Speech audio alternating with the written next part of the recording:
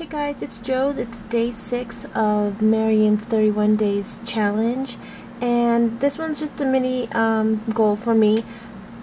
Rena Scrapstress had cut some felt flowers for me, and this is from the Sizzix 3D flower die, and I just decided to curl some of them up, assemble some of them so that I have some already in hand. And this is what I did. So she gave me turquoise.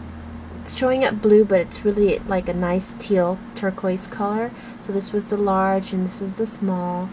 Here's the pink one, and there's this little mini one, and I put like a pearl center in there.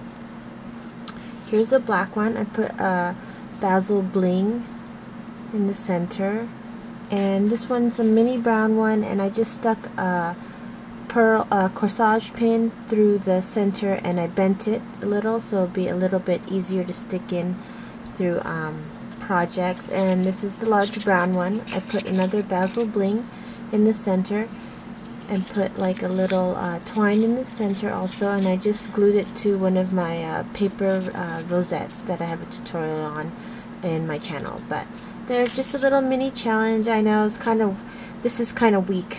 It's more like a fail, but you know, I just needed to get some scrappy thing done today, and this is it. So hopefully day number 7 will be a lot better than today. So thanks for stopping by, and see you tomorrow.